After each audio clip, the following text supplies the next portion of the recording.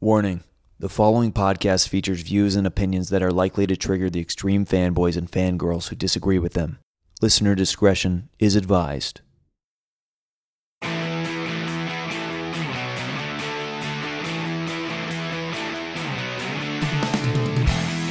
Welcome, everybody, to another edition of Hot Takes with Billy Bays. Thank you so much for listening, and thank you to all of you who showed up at LA Comic-Con for the series premiere of Reboot It with the guys from the Nerd Goat podcast. If you're wondering where you can listen to that, hang tight, because we will have information. You can follow me at Billy A. Patterson. You can follow them at Nerd Goat Podcast, and we'll let you know if you couldn't make it where you can hear that.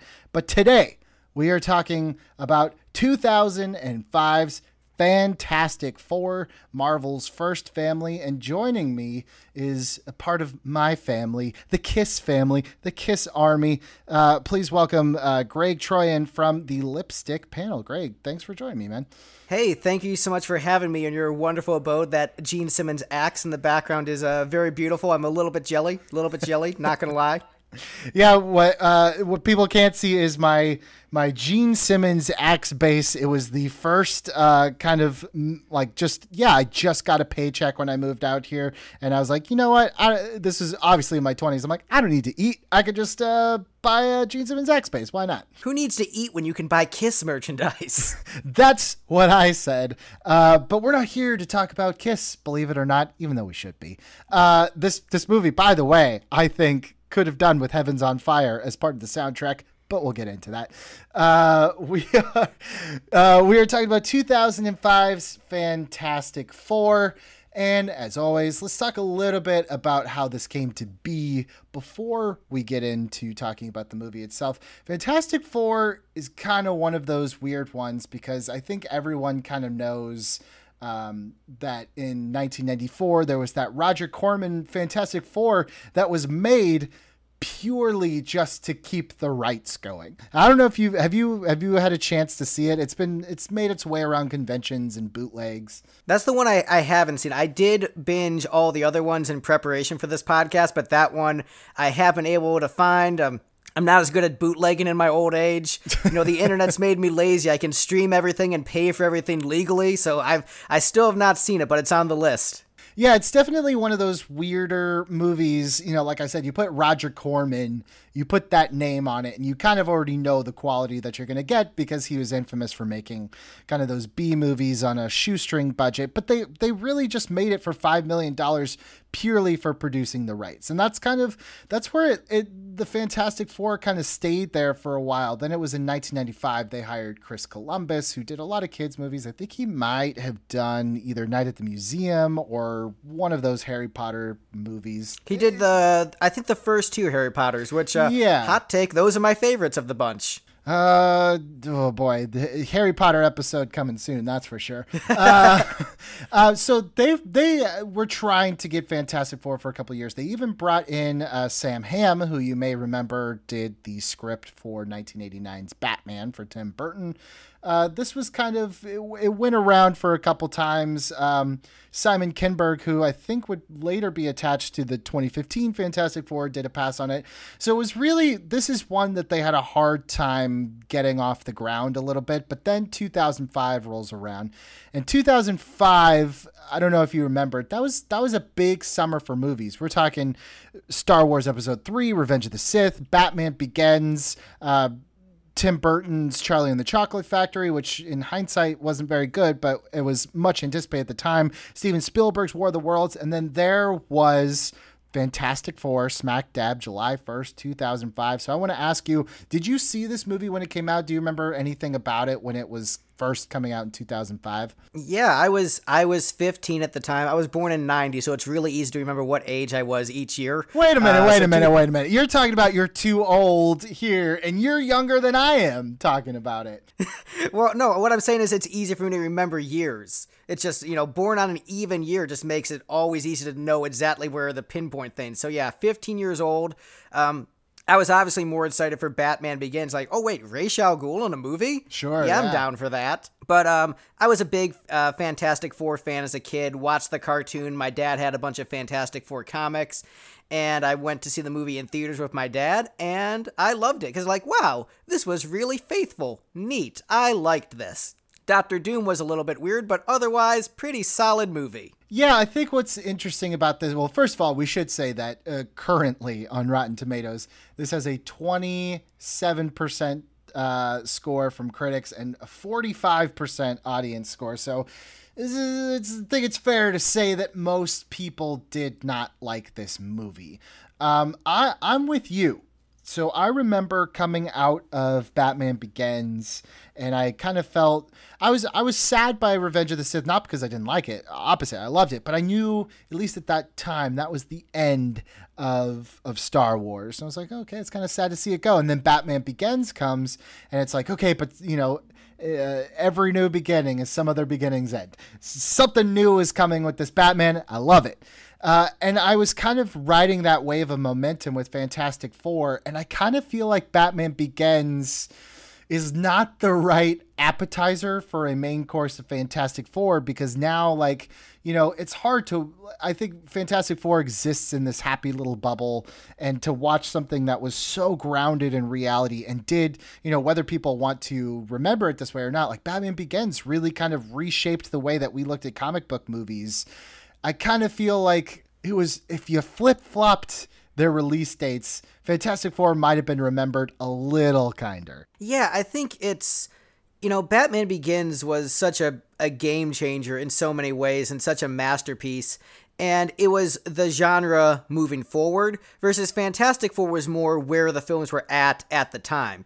Like, it fits in well with the Raimi Spider-Mans and the X-Men's of the day. Like, it is very much a product of its time. It's a little bit more lighthearted and campy and fun, but it's matching the vibe of what the Fantastic Four are kind of supposed to be. They're supposed to be, the first family of comics. They're supposed to be a little bit more lighthearted, whimsical, and fun, and it really captures that atmosphere of the comics so well. Yeah, I think I'm with you because... one thing that and we just talked about this at the LA Comic-Con panel, and again, you guys will be able to hear that soon, but one thing we talked about with Batman was I kind of now miss this idea of like leaning into the fantastical elements of comic books, and one of them I say is like production design. And you're right, like this does fit into this status quo or this mold that, like the Raimi Spider-Man, a little less the X-Men trilogy, because that was still playing it fairly safe. But I definitely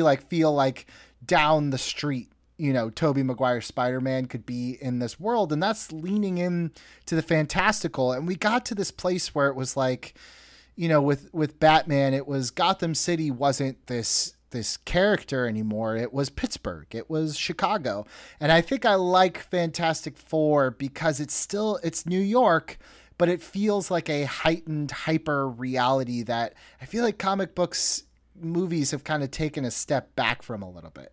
Yeah, I think the way I would describe it is if, I haven't been to Universal in a long time, but the Islands of Adventure Marvel section always just had blaring electric guitar whenever you were there. Yeah. And just this over-the-top shred guitar all the time. And that's just the Marvel Universe. It's just sick and awesome. And that's kind of the vibe you get from this movie, down to just like the bro metal soundtrack when Human Torch is snowboarding. Right. Like it has just this sense of just fun and joy. And honestly, it's pretty similar to MCU movies in terms of its tone. It matches that, like, the balance between, like, the comedy fantastical elements of, like, the more recent MCU films where they got a little bit out there. So, dare we say ahead of its time, this film in some ways? Yeah, because I think you're right, because there is, there's a levity to this movie. And I definitely think that for some, especially once you get to its sequel, which, by the way, I feel like this movie, I've said this before about a couple different movies where I really like the sequels. This movie and Fantastic Four, Rise of the Silver Surfer, they kind of, in people's mind, there's like an amalgamation and a lot of things that, they're like, oh yeah, what about that stupid dance sequence where he's like twisting in a rubber band and in a club? I'm like, no, that's the second one. That's actually not the first one, which I think the first one is better than the second one. But there definitely is this sense of levity to Fantastic Four. And I think there's a fundamental misunderstanding of what the Fantastic Four is and what it should be. And I feel like a lot of people kind of rolled their eyes like, ugh, Fantastic Four was just kind of like a kiddie movie. I'm like, yeah, but Fantastic Four is kind of a kiddie comic. Like, it's a little bit, it's more of like, they're called Marvel's first family because they were the entryway for a lot of people into what Marvel comics are. Yeah, and, just going back to, I was listening to your Superman Returns episode earlier today before you messaged me, and so that was kind of ironic, like, oh, I got a message from Billy. And so it was kind of funny, serendipitous, but the idea that Superman was supposed to be this, like, bastion of hope and optimism, bright colors, like, that's just what the character is about. And so, like, not all comic characters are meant to be dark and gritty. That's not to say that you can't have a great dark and gritty Superman or can't have a dark and gritty Fantastic Four, but if you look at the core of what they are, that's always what they've been. It's always been about, at least for me, it's been about their interpersonal dynamics as a family. It is about a family and coming together and realizing you're stronger as a unit than as individuals. And also just Ben Grimm has lots of angst. That's exactly what I got in this movie. Coming together as a family and plenty of Ben Grimm angst. So it worked for me. Yeah, I think, and, let's talk about Michael Chiklis as Ben Grimm for a second. First of all, I think that's fantastic casting. I don't know who else could have done it. Oh, yeah, he's absolutely... the casting across the board is great. And I will say, before any, hate or anything, Chris Evans is fantastic as the Human Torch. Perfect casting. Where when I first saw him as Captain America, I was thrown off. Because I was so used to him in, like, The Perfect Score and Not Another Teen Movie, where he always just played, like, the bro-y, preppy guy. And so he was, like, for me, perfect casting for the Human Torch. And then, like, him as, like, a wholesome Captain America threw me off. But yeah, Michael Chiklis as Ben Grimm, he's so good in, like, both the outfit and out of the outfit. Like, he, so much emotion with his eyes and just great comedic timing and really balancing, like, the comedy and angst that you need with this kind of movie. Like, he did phenomenal. Well, I think you nailed when you said in and out of the costume. And I think the costume makes such a difference because this was just on the cusp. I'm actually surprised that they didn't. Like, this was just on the cusp of, oh, just put him in a mocap suit and we'll make it later. It's like they took the time to actually make the Thing a fully realized character with this makeup and everything that they did with it that I feel like, we saw later on in 2015 that if it's just literal rocks kind of put together in CGI form, it looks off and it looks weird and you miss the human connection of the Thing. And I think the Thing, Ben, is just such an emotional crux of this movie. He is burdened by these powers and his relationship with Johnny, who is empowered with these powers. Like, I love the dynamic between them. And some people say that this movie doesn't have very high stakes, but I feel like Ben makes the stakes so personal about getting back to what he was that it does to me, it didn't feel like it wasn't, a high stakes situation. I mean, look, not every movie needs to end with a sky beam. Sometimes it's okay to just have, like, a personal, emotional story. And the thing is, what this movie does so well is it really captures the essence of the Fantastic Four. And it's about, Ben Grimm and his angst of just, like, being horrified that he's turned into a monster, but realizing he can use his powers for good. Johnny learning that he needs to, like, put his ego in check. And, Reed learning he needs to, balance his life a bit more. And Sue trying to just keep the family together. Like, they nail that dynamic so well. Like, that dynamic is so true to the comics. And it's there's plenty of great fast-paced comedy. Like, they were always meant to be a funnier comic. And so, like, the quippy one-liners, that's what MCU films are doing nowadays. Yeah, sorry to cut you off, but I was just saying, it's so funny that that joke that he does, like you were expecting maybe someone more rugged, and then he quickly turns into Hugh Jackman's Wolverine. Like if that happened like in a movie today, in today's comic book like landscape, like remember when Loki turns into Captain America in Thor: The Dark World, people were losing their minds. Like they were doing this in 2005, and at the time it was like roll your eyes. But I think like now you're like, oh, that was actually pretty cool, you know? Yeah, no, this, I mean, the only, like, major, yeah, I even say it's major, like, the Doctor Doom is the only part of the movie that doesn't completely work for me, but also, you know, his origin is kind of weird, so I understand why they went that way for the sake of keeping the movie snappy and, like, moving with time constraints and such. So let's talk about Julian McMahon as Doctor Doom, because I feel like when you first talk to someone about Fantastic Four, Doctor Doom is kind of where they point their finger and where they say, you know, this movie really screwed up. I don't 100% disagree, but I also don't 100% agree with that statement either, because I feel like you're right. The origin story of Doctor Doom is not really that involved. And when people are like, he's the baddest guy in all of Marvel Comics, you're like, that is correct. But also remember where you were in 2005. This was not an interconnected Marvel Cinematic Universe. And the things that you wanted to see Doctor Doom do, you can't just start with that in the first movie. He's got to come from somewhere. And was this the best choice? I didn't think it was quite that bad, to be honest with you. Kind of like the electricity power. Like it had potential that I actually think the sequel did less for him than the first movie did. Yeah, I remember when I first saw it, I was disappointed with it as just like a Doctor Doom comics fan. But then revisiting it for the podcast, where because I always thought the movie was pretty good, and then Doctor Doom was the weak link. Like overall, they still get a lot about his character right. His feud with Reed and just his desire to, you know, be the smarter, better man, and but his ego getting in the way. Like they had that dynamic, and like that. They still kept a lot of the essence of what was true to the character.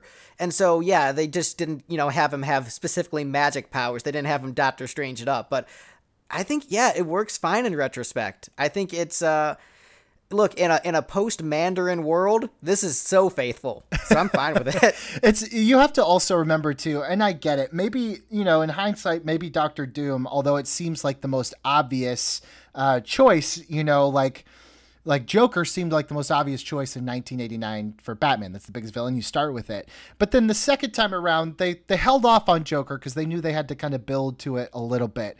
And I think with Fantastic Four, there's enough going on within the family that you know, Victor Von Doom kind of gets pushed to the side just a little bit, and he's kind of treated like villain of the week in this movie. And I get it. It's just necessity of having to play with the family dynamic. So if he had come in the second movie, I think maybe it would have played a little easier with people. But as for what he is in this movie, I feel like he pulls it off very well. Like he gets these powers, and at first he's angry with Reed, but then realizes like I literally had the power in my hands.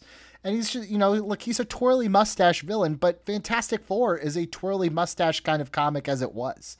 Yeah, and I think like the actor, I mean, he does such a great performance with the role. By the way, nice Batman shirt. But he does such a great job. Like the scene that's immediately coming to mind is the scene where the doctor says, I have to, you know, tell the CDC about this. And he just murders the doctor in cold blood. Like that's a very Doctor Doom kind of scene. Like his progression as a character and him manipulating the Fantastic Four against each other. Like he comes off, you know, as the genius, as the egomaniac, and as the guy who you could see eventually like usurping power of his own nation. Like I think it's an underrated performance in retrospect where, you know, we might have been initially upset, like, it wasn't magic. But otherwise, I mean, they're pretty faithful to what he's about, you know, going to college with Reed, being rivals. Like, it's all there. Yeah, the only thing that even, like, I don't know, it almost takes me out of it at the very end. It was like the post-credits kind of scene where it shows him being transported back to Latveria. And I'm like, it almost doesn't fit this version of the character. It's like, what is Latveria? Why is he this like ruler of this weird country I've never heard of? What does that have to do with anything? And if anything, maybe if they really wanted to like appease comic book fans, they could have laced some of that in throughout the entire movie, because it just comes off as like very like the bad type of fan servicey at the end.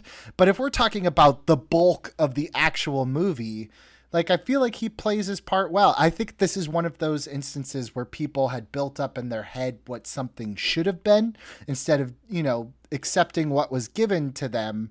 And yeah, maybe this isn't the Doctor Doom that you know, imagined in your head as a 6-year-old, but for this story, I think it works. Yeah, I agree. And I think that's, you know, a very true statement about movies and art in general, is you accepting what it is and then deciding whether or not that works for you, as opposed to wanting it to be something else. I'm one of the few people I know who read spoilers for movies before I go to see them, because that way I don't get surprised if something happens and like, oh, I don't like it, or that was an unexpected turn. So I loved Batman v Superman, but that's because I read all the spoilers before I went in, and I knew about the Martha thing before and wasn't shocked by it, and just had to be like happy with what I saw on screen, or, you know, like I got to make my decision about like it narratively and then seeing the execution. And so this movie, you know, I didn't see it knowing spoilers, and was like, what, Dr. Doom, you know, is not right, and this isn't right. But then if you just accept it for what it is, it's a fun movie. It's funny, it's fast-paced, and it has a lot of heart. Like, you know, there's so many great scenes, like, you know, as we're talking Ben Grimm's angst when he is, you know, coming across his fiancée for the first time, and she sees him as a horrified monster. That is as classic Fantastic Four as you're ever going to get. Like, that is, you know, down to the trench coat and everything. It just breaks your heart, and just, you know, just amazing performances. Yeah, and that's Laurie Holden from The Walking Dead. Was it Andrea, I think was her name? But yeah, that's it, again, like there's enough in this movie that I guess I was surprised by people when they're like, oh, it's, you know, like they did Doctor Doom wrong. That's not how it is in the comics. It's like, but there's so much that they took, like almost like panel to screen from the comics. Like you said, you know, like the big trench coat and all that. It's like, how could you be that upset? Like, they gave you what you wanted. I don't know if your problem necessarily is Fantastic Four the movie. Maybe just Fantastic Four the concept just isn't for you. This idea of a family, you know, an actual family, not like the Avengers or the Justice League. Like, these are people that once the job is done, they don't just go their separate ways and call me if something comes up. It's like, they go home and have Sunday dinner together. And sometimes that's the most interesting part of the whole story, is them just like arguing at the dinner table, you know? Yeah, this is all about the character beats, the interactions, just little things like Johnny bringing that Thing action figure that says, it's clobbering time, and, you know, Ben getting upset and smashing it up against the wall. Like, this is all about character beats. This is all about how endearing you find the characters. And that's what you get. And, like, man, so faithful to the comics, down to, like, the origin up in space. Like, incredibly faithful. This is one of the most faithful comic book movies there is. As I continue, you know, thinking about it, this is so faithful. Perhaps faithful to its detriment in some ways, because it is a comic come to life. Yeah, I will say, so here's one, like, I don't know if this is an open criticism or just one maybe like just I have of this movie. Because look, I say every episode, I don't think any movie's 100% perfect or 100% awful, with few exceptions. So one thing about this movie that is kind of like, okay. I think for a lot of it, the production design, like I said, with, you know, the Ben Grimm makeup and everything, like, it's really great. I love the Fantastic Four suits. I think those are awesome. I think that some of the set designs are a little, I don't want to call them cheap, but it's like, you know, when they're standing on the bridge of that spaceship, I'm like, all right, this looks a little like Star Trek Voyager to me. It's a little like made for TV, and the Baxter building like is a little underwhelming. Or at least they certainly don't shoot it in a way that it feels like this is the most technologically advanced building ever, which I think they do actually. It's one of the things in the sequel that they do really well, is they kind of upgrade the Baxter building a little bit. But production design wise, like, it is very like sound stagey, if that makes sense. Yeah, it makes sense, but I think it for me, that aesthetic works for the film. I have no issue with that. Like, you know, the as far as like issues I have with the film, production design is not one of them. I would say the bridge sequence is a little bit awkward because that is the Fantastic Four saving the day from a problem that they caused. Right.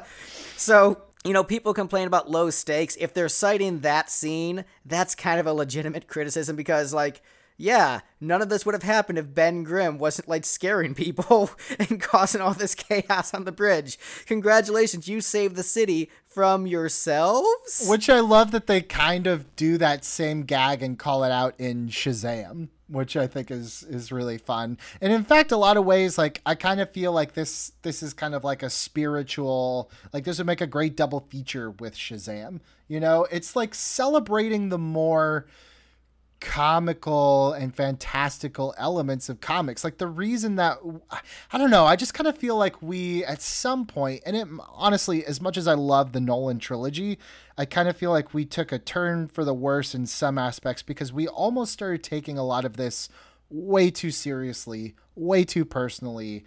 And it's like we forgot that at the end of the day, like these are they're all kind of silly. You know, it's all silly fun and there's morality tales. But it's, you know, I feel like a movie like Fantastic Four kind of highlights like, yeah, this dude can literally stretch his arm like a Stretch Armstrong, or like, yeah, she goes invisible, which is kind of dumb until she like figures out how to use it for cool things. Like a guy turns on fire and the other guy's a rock. He's just a rock. They literally just call him the Thing. Like this is all silly and stupid, but in a fun, loving way. Well, I think actually we've gotten a bit of pushback from the Dark Thing because we're in this era right now where the Marvel movies are getting a lot, not to do the Marvel versus DC thing, but sure, for the sake of the point, the Marvel movies are getting a lot of praise because, you know, they've got the humor, they've got the balance, and DC movies have been getting criticized for like, oh, they're trying too hard to be serious and dark. Like Man of Steel criticized for being too dark, Batman v Superman criticized for being too dark, and you know, there's plenty of legitimate reasons to criticize those movies, but I think there's been a bit of a pushback against the dark and gritty thing, and now with Joker out, I think we're actually finally reaching a place of equilibrium, pardon me for the tongue twister, but where people are finally, I think we're getting to the point where like judging each piece on its own. Sure. Where it's finally like, it's okay to have a world where we have these big, campy, fun movies like, you know, Spider-Man Far From Home, where it's bright and colorful and crazy visuals, and you can have a dark and gritty movie like Joker, and you can love both. Right. And I like that we're finally reaching that point. And so I think if a movie like Fantastic Four came out today, I don't think it would be nearly as criticized, especially if it was MCU brand. You know, it might come lower on the rankings. It might, you know, hang out with the Ant-Mans of the world in some people's rankings, but I don't think it would be hated. And I think we're reaching that point where people are going back and looking at like the Schumacher Batmans and being like, you know what, they're fun. And like I think we're finally reaching that point where there's like equal scrutiny and equal appreciation, and I like that. Yeah, I think you're 100% right. I think we kind of almost mislabeled 2012 to 2018-19 as the golden age of comic book movies, but I actually think we're entering into it right now. And like you said, the fact that within months of each other, Spider-Man Far From Home and Joker come out, and they're so radically different in tone, aesthetics, basically every way that you can make a movie. They are polar opposites, and they're both wildly successful. I think that's where we hit kind of the zenith of this genre, which is variety. And I think that Fantastic Four is one where, unfortunately, every time it's come out, it's kind of like it's just behind the curve of where we're going. Because if you think about Fantastic Four, this one, you know, like I said, like it came out months after the paradigm shifted with Batman Begins. Then it became dark, gritty, realistic. Then they were like, okay, let's do our dark, gritty, realistic take in 2015. And it was, like a fart in church, because at that point, now we were getting into the Avengers and Ant-Man, and this stuff is becoming, like, we took ourselves too seriously. Let's have more fun with it. So it's like Fantastic Four, in terms of being on the big screen, kind of always feels like it's just a hair behind where the curve is. But, if you watch it in a bubble, at least this first one, I think there's a lot to get out of it. And, here's a hot take. I think the first half of Fantastic Four, before they get the powers, is actually a pretty, decent drama with good character interactions. 100% with you. I actually think that up until a year later, whatever the title card is, that's like a year later, 2 years later. 1 year later? Yeah, 1 year later. That's where it sinks. That's where it sinks, because up until then, I'm like, this is kind of a cool little body horror movie, a little Cronenbergian. Even though that's not, to me, what's the DNA of Fantastic Four, I still was into it, and then it lost me, yeah. Yeah, it's absolutely not true to what the characters are about, but it was still a good piece of art up to that point. So, yeah, I would say, I think that movie gets maybe ragged on a little bit too much as being just an absolute dumpster fire, where there's a good chunk of movie that is good movie. And then, yes, it does become a dumpster fire, but for a while, it's man, this is pretty good. Michael B. Jordan just doesn't do wrong by me, so... Well, I think that kind of goes back to the point that I made earlier, where it's you're only as good as the last thing people remember.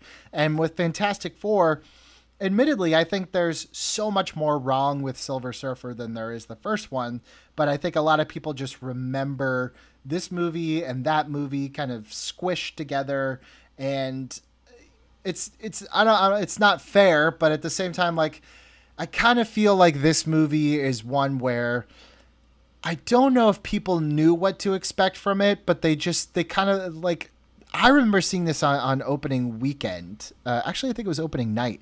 And people walked out really happy with it. It wasn't until much till later that I feel like people were starting to be oh, it's one of the worst of all time. Really? Because I feel at the time people were really into it. I just don't know if people know what they want from a Fantastic Four movie. Yeah, I'd say I remember the vibe of, when I saw it, the people around me, it was generally positive.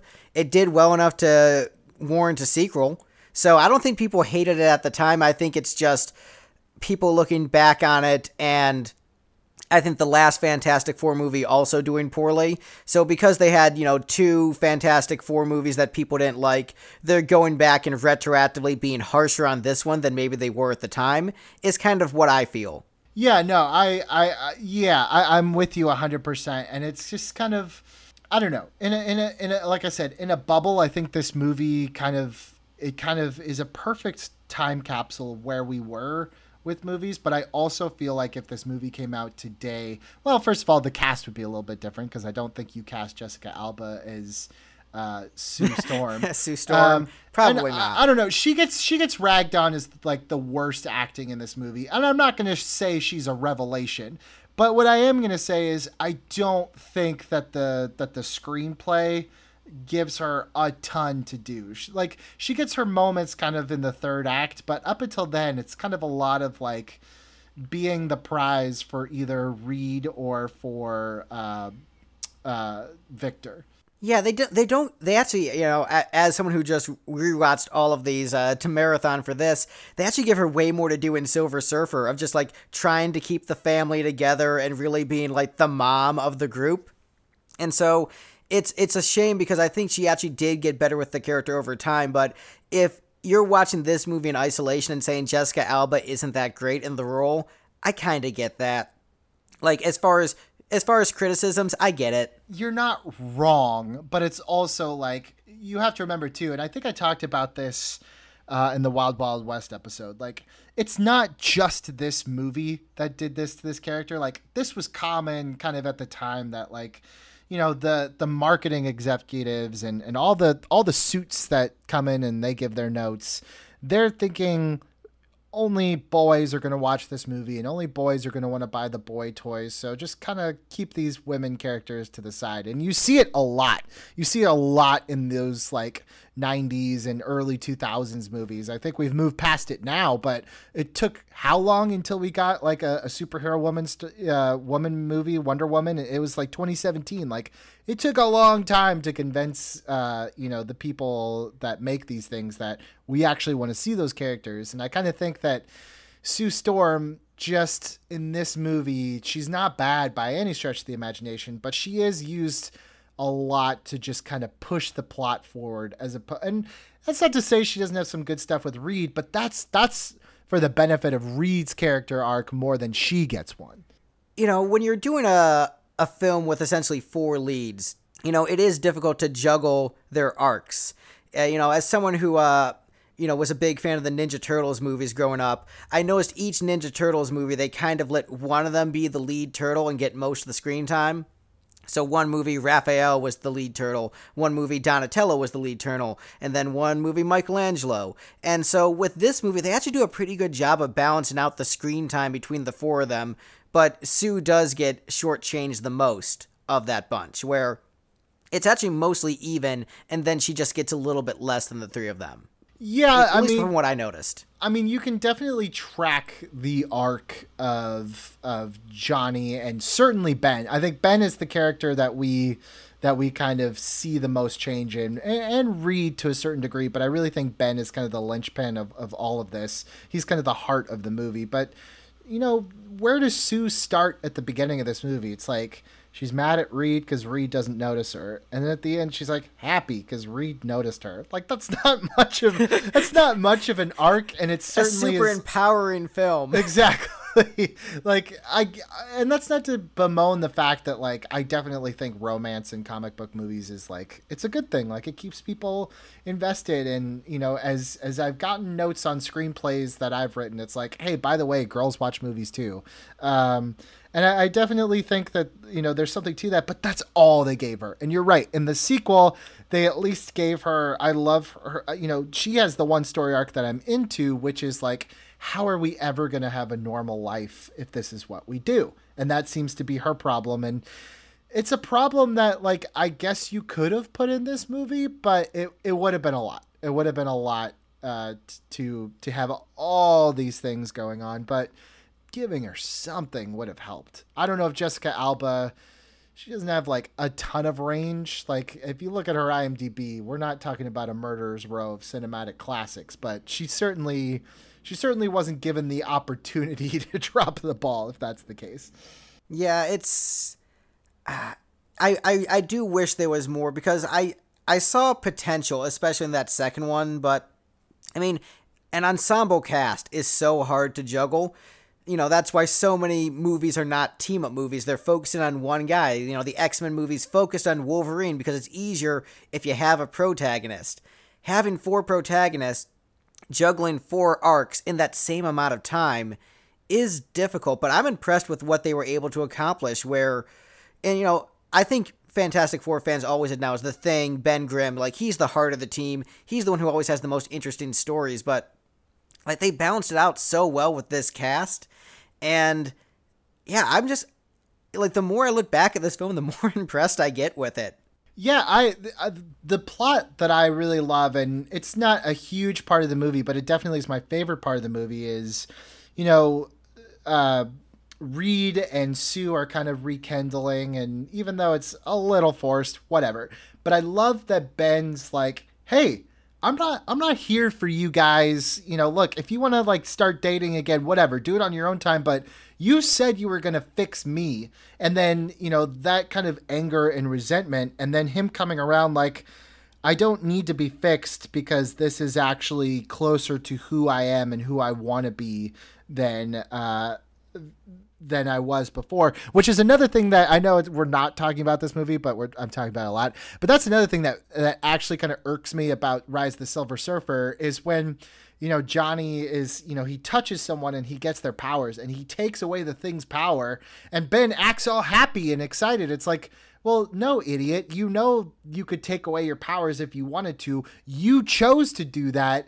a heroic act in the last movie. So don't act all happy and surprised this time when it goes away. It undoes the really great choice that your character made in the last movie. Good old sequels that undermine the previous film. Who doesn't love those? I get it. It's like a fun little moment in that movie. And again, if we're talking about isolating things in a bubble, it's like, sure, that's a fine moment, but it also just kind of, it's like, I don't know. I kind of think it narratively, and as much as I love that thread, I kind of think narratively it might have been a better choice for this first Fantastic Four movie if he had been cured like he was, and instead of choosing to go back, like he kind of naturally, like it doesn't stay, and he does go back to being the Rock, and he has to, not Dwayne the Rock Johnson, but just a literal rock. And I think the fact that, like, I don't know, it's a little on the nose that he literally chooses to transform himself, and it also leaves open the door, like, oh, if you can transform, just go transform when you have to be the Thing, and then, transform back to Ben when you're not. But I like the idea of him coming to grips with it a little bit more when the choice is taking away from him. I think it's just too on the nose to make the choice to be the Thing. I think it's more ballsy and risky to come to terms with the fact that he's never going to go back and what he can do with this, as he sees it in his mind, handicap, rather than like, oh, okay, I'll just choose it, Right. He ultimately, makes the heroic sacrifice to say, I will keep my body deformed like this because I can potentially save lives and do these heroic actions and do things that other people can't. Like, he makes the biggest sacrifice out of any member of the team because, like, they all get cool powers they can turn on and off. He is the one who has to live with that day in and day out. And, that's what makes him such an engaging character across the mediums that he's in. But I think out of the different adaptions of the character, this is the best of, like, following that arc, giving you that emotional payoff. Like, this film captures the essence of Ben Grimm better than almost any other media than the original source material. Yeah, and I truly do love... I don't want to sound like the old man get off my lawn, but I like I said before, like I love they just don't make movies like this anymore where they let the makeup and the costume kind of take over Michael Chiklis, and you can feel that he really becomes that character just by osmosis through putting on all this makeup and stuff. He probably feels as uncomfortable in that suit as Ben Grimm feels uncomfortable turning into the Thing, and I feel like that comes out in the performance. And if that comes out in the performance, I feel like that's what drives this movie from start to finish. And I don't feel like, when you talk about comic book characters that movies have nailed, I don't understand why, Michael Chiklis' Ben Grimm doesn't land on that list. Oh yeah, absolutely. I remember reading an interview with Michael Chiklis once, and he was talking about how the suit was so uncomfortable, like they would take out pieces of the suit and just like inject air into it so he could breathe a little bit because it was so obnoxiously hot. And so, like, that's just, being in that suit for that amount of time has to be brutal and grueling. But yeah, I'd say that is. Man, the more I talk about this movie, the more I realize how great it is. But yeah, that is one of the top comic book performances of just being faithful to the character and just knocking it out of the park. It maybe doesn't.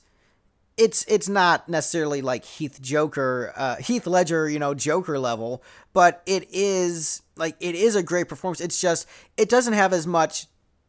I think in general with media, if it's dark and gritty, it gets more respect as a piece of true art. And just, the campier it is, maybe the less the art snobs will appreciate it. But, even though this is a light and campy movie, he is doing a great job with the role in the context of this film. And if you compare, across the spectrum of superhero performances, yeah, this is like top tier. Absolutely. One character that we haven't talked a lot about so far, and I'm probably going to butcher his name because it's spelled really weird. Ioan. I'm going to say Ian, although I don't know if that's how you say it. Ian Grufford as Reed Richards. I had no idea who this guy was before this movie came out. I truly have not seen him in a lot of movies since then. But I think he nails the balance between intellectual and just like a dude that you can talk to with Reed Richards. Yeah, I'd say also perfect. Like, the thing is, when I look at him and see him talk, I think to myself, yeah, this is Reed Richards. This is Mr. Fantastic. He is awkward. He is obsessed with numbers and always trying to, invent the next great thing and bad with business. Like, he just knocks it out of the park. And I think this cast has such great chemistry. The way they all play off each other, like the way that, he plays off with Sue, the way he plays off with Johnny, he's very good at, bouncing off them, the rubber man bouncing off everyone. He does a great job with that. Yeah, there's so many like criticisms I've seen, like, oh God, the effects of, his arm reaching through and just a lot of the thing. I just like, how would you do a rubber band type of guy? Like, there's no right way. There's no way you're going to do it where it looks natural and not stupid. Like, it's just a Right. silly concept on its face. Like, at least lean into it and have fun with it. I actually really like when he like puts his arm under I think it was in the trailer, like under the door to open the door. And I don't know if Classic sequence. Yeah. And again, I don't know if it's from this first movie or the second one. This is me. See, I'm proving my own point because I've now mashed them together in my head. They're blurring together. Where he's like not paying attention, and then she's like, "Okay, you have my full attention now," because she's like mushed his face with a like invisible kind of barrier. Like, I think there's like physical comedy just inherent in how stupid a elongated plastic kind of person would be, like a Stretch Armstrong would be anyway. So it's like, again, like, although I kind of dug a little bit of the 2015 Fantastic Four, like the body horror type stuff of it, that's also that's like an ultimate Fantastic Four, like a Marvel Knights one-off dark version of Fantastic Four. In reality, like, a Fantastic Four, like, yeah, just lean into the silly and stupid, because a guy who can stretch is silly and stupid. No, I want dark and gritty with my man with stretchy powers. I want it to be dark and serious. I want it to be directed by Martin Scorsese so he can finally respect comic films as art. Yeah, it's just again, like, it goes back to what I was saying, from the very beginning. I feel like the people who complained the loudest about this movie are the ones that probably, and I hate to do this, I hate to, like, my least favorite thing that people say is like, well, you just didn't get it. It's like, that's so dismissive. But I truly feel like a lot of the criticisms I hear, I'm like, well, that's not necessarily the movie. That's kind of just the concept of Fantastic Four. Maybe you just don't like the Fantastic Four, and that's okay. But a lot of the criticisms about tone, about kind of the tongue-in-cheek humor, about the camp, like, that's all there, especially in those first, the 60s and 70s Fantastic Four comics that made them the household names that they are. Yeah, I mean, as far as legitimate criticisms of the film, Jessica Alba doesn't get that much to work with. I'll give you that. Doctor Doom isn't completely faithful to the comics, and the bridge scene is just kind of goofy. There you go. Otherwise, and like some of the production is a little bit dated, which, guess what? Technology advances. Some of the movies that look amazing today are probably going to look like trash in 20 years. And we're going to be like, oh man, I can't believe we thought Avengers Endgame looked good.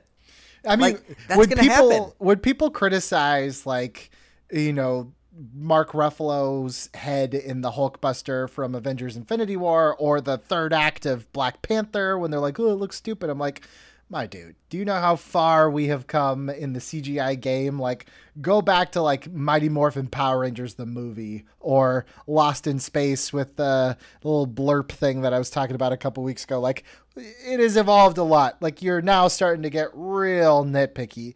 But I think you're right. With Fantastic Four, it's kind of like, that's just the silliness of the comic kind of reflects a little bit in just the production. And I think that's a good thing. The fact that it doesn't feel quite like real New York. It feels like a weird kind of heightened, like, fantastical version. Like, that's kind of what I want out of a Fantastic Four movie. I want, like, Fantastic Four kind of should be a kid's movie.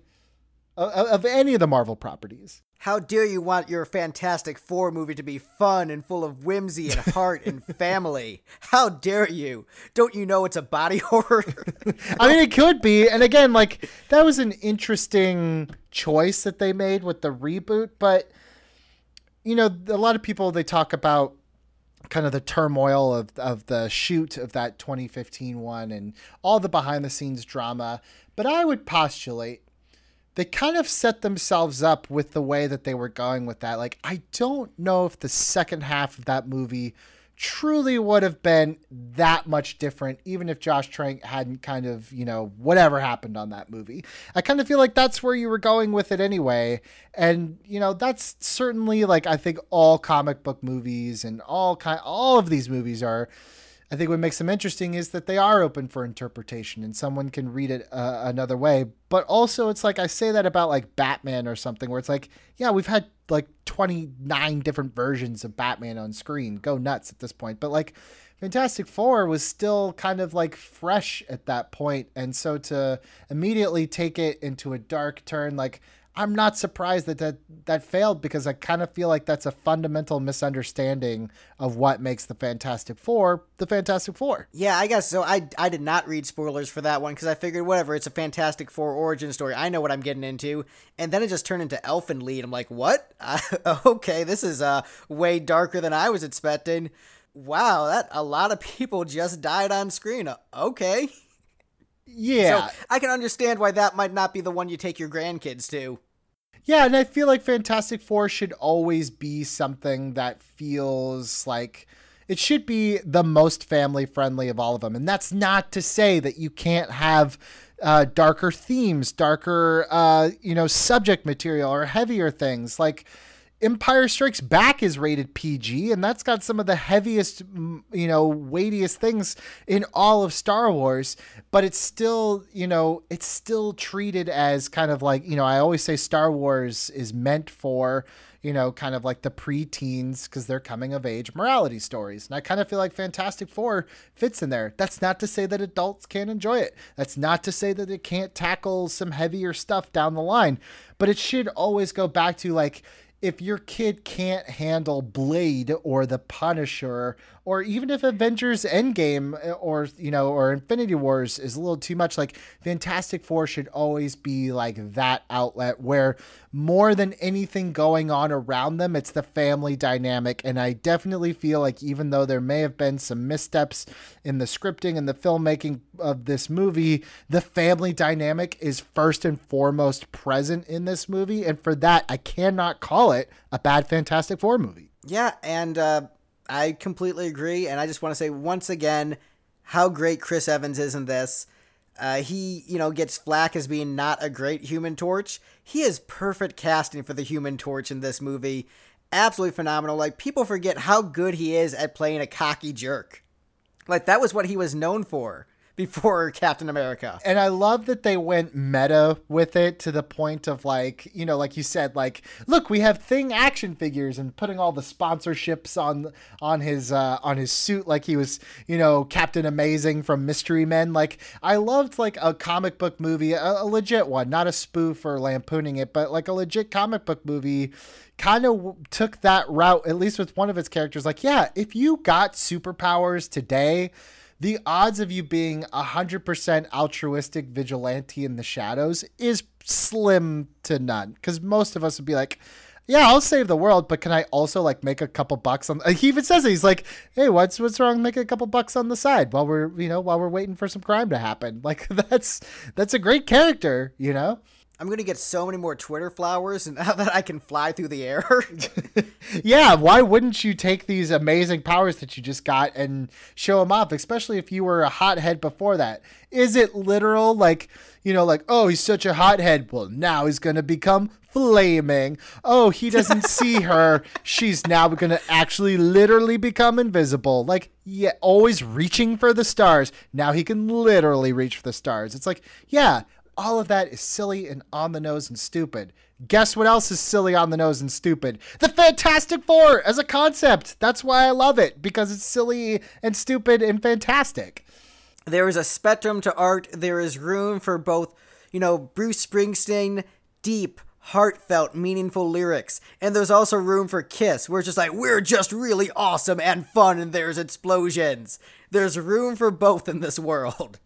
Not everything needs to be Bruce Springsteen. Not everything needs to be Kiss. Let Kiss be Kiss. Let Bruce Springsteen be Bruce Springsteen. Let the Fantastic Four be the Fantastic Four. You're 100% right, and I feel like I'm not saying silly and stupid as an insult. I'm saying it lovingly because it's like, look, at the end of the day, you know, if a child's parents are murdered in front of them, that is a very deeply disturbed individual. And the fact that that person would just put on gray tights and dress up like a bat, it's silly. It's all silly. And yes, there can be very serious things in stories that come out from it. But like, I feel like we've got to stop like deifying a lot of these comic book heroes. And it's like, there is more than the Killing Joke, and there is more than Kingdom Come and Watchmen. Like, not all, I know maybe that's what you gravitate towards, but that doesn't mean that this whole medium was built on the backs of these like Alan Moore, you know, Frank Miller stories. Because that's just not the truth. That is revisionist history at most. Yeah, and the thing, you know, that we need to remember, especially in this age, let's judge everything on its own merits and not saying it has to be like this thing or this thing. Just like, judge it by itself. And this Fantastic Four movie is fun, faithful to the characters, makes you smile. Like, it's the kind of movie I could watch with my wife, who's not into superhero movies, or could watch with, you know, my friends' kids if I'm babysitting. Like, you can watch it with your friends, you know, over a couple of drinks. I don't drink, but they can have beers and have a good time watching it with me. Like, it's the kind of movie you can watch in almost any situation. And, like, those movies are kind of magical, where it works for kids, it works for adults.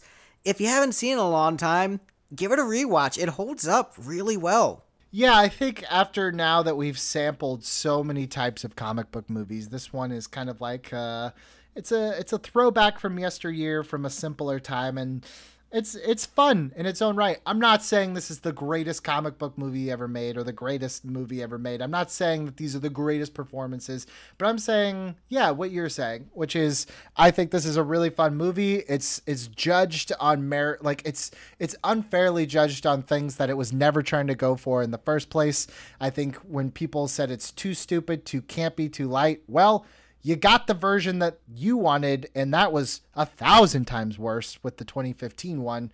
So Fantastic Four just has to be graded on a different scale. And I think if you can keep that in mind, and really what Stan Lee and Jack Kirby were going for with Fantastic Four, I feel like this nails it in spades. So yes, definitely worth another rewatch, and I'm glad that you rewatched it, because I loved having your opinions on this, Greg. Where can the people find you, and tell me a little bit about your band and what's going on with that? Yeah, so you can find me, you find me on Twitter at TROYAN. The band is called Lipstick Generation. So we host a weekly podcast called The Lipstick Panel, which we've had Billy on once. Got to get him on some more episodes in the future. But it's a weekly ranking show, so we try to get together a group of people and rank a topic. Usually albums, because we're lazy, and those are the easiest to consume, rather than like, let's watch every MCU movie and rank them, which we just did that episode, and you're gonna hate how high Ant-Man ranks on that list, buddy. Oh boy. Oh boy. We do that weekly as a podcast, but we also have a band. We've released 2 albums. We've released a bunch of songs reacting to every episode of Game of Thrones less than 4 hours after they aired. So we wrote and recorded a new song right after each Game of Thrones episode. But our latest single is a Kiss-related cover for the Kiss fans out there. I assume there's a lot of Kiss fans who love Fantastic Four. There's got to be some crossover. Hey, the Fantastic Four were in that Kiss comic in the 70s, so there's crossover there. There you go. But we did a cover of the Eric Carr song, Eyes of Love, just did a video for it. So that's the thing we're trying to promote right now. If you get a chance, hop over to YouTube, look up Lipstick Generation, Eyes of Love. You know, do the thumbs up, do the comments. You know how YouTube works. You know how the internet works. You know how to find the things. Look up Lipstick Generation. You'll find me. Tweet at me. Tell me how right I am about this movie, or how wrong I am, or just say hi. Let's be friends. Hello, nice to meet you. I had a great time on your show talking about Kiss and the Psycho Circus album. And even if you're not a Kiss fan, even if you're not a music fan, Well, who's not a music fan? That's weird. Maybe you're a serial killer. But these guys have a lot of fun talking about really breaking down the way that we break down movies on this show. They break down albums. And like you said, even going off and doing the MCU. So definitely got to check that out so I can tell you how wrong you are about Ant-Man. Thank you guys. We're so wrong about Ant-Man. Thank you guys so much for listening. Like I said, last week was the 1-year anniversary of the show, and you guys have really grown it from really small to now something where, like I said, we just did that live show at LA Comic-Con. You can follow me at Billy A. Patterson, and I will have more info on where you can hear that team up between me and the Nerd Goat Boys, where we reboot Batman for the next generation. Thank you guys so much for listening. Still coming up, Mo Lightning talking Solo, a Star Wars story. Hector Navarro coming in to talk D3, The Mighty Ducks, in my opinion, the best Mighty Ducks movie there is. What is what you just said? You'll have to listen next time right here on Hot Takes with Billy Billies.